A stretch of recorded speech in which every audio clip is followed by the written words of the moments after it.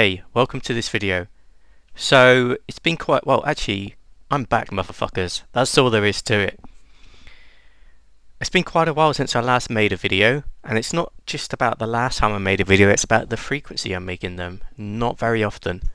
So, I thought, okay, my situation has changed a little bit, and I'm much more able to make videos. I'm just replying to a text message while I'm doing this.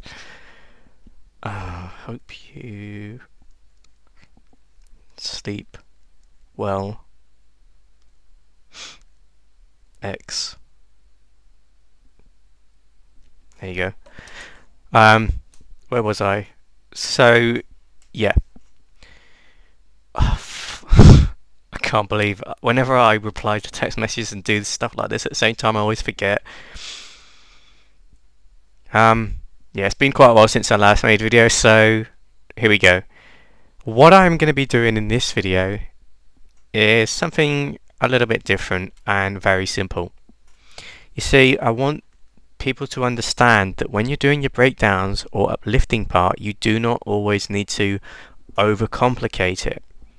I hear some breakdowns and some, the parts that are supposed to be minimal contain ridiculous amounts of instruments in them. Sometimes I hear like 6, 7 different things going in the beginning, and I'm thinking, wow, this is a part where you're supposed to calm everything down.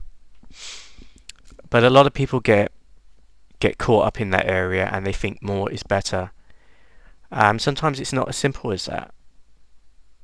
And so that's all I wanted to say, just a little bit of advice that I've noticed. Try to start off as small as you can and build up slowly, not go bam with loads of instruments. More is better is not always true in this case. Yeah, so what we have here is a bass pad and a piano. What is a bass pad? Well, a bass pad is something that you use during the part where the kick goes out of focus and you start bringing things down. So that's pretty simplistic really. That's where you'll usually use them, or in chill out during usually the whole way through, or other parts. A mid or high pad is a little bit different. You will use them for different functions, but the bass pad is pretty simple. Piano, it's our melody, that's what we're using, and simple as that. Now as you notice here, we could have done this over 8 bars, but we've done this over 16 bars. Simple really. When you're doing these parts of your track, you want to create it as different as possible over as many bars as possible.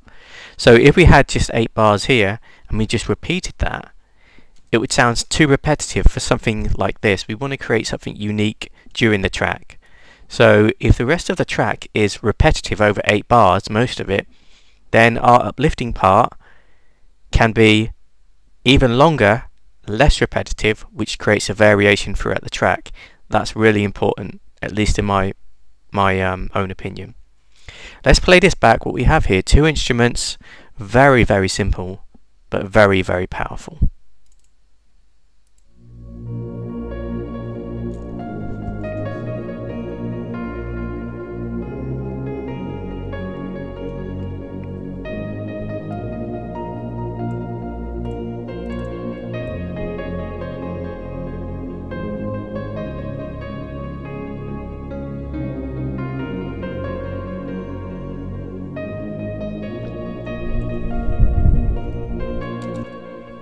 Now with this we can start building on it much more further. This was a melody and a pad that I created. Well, it was going to be a pretty complex chord progression, but don't need to. Sounds powerful enough as it is. My whole point of this video is really, really simple. Why overcomplicate when you can just bring it down? That's my lesson. Okay, thank you for watching.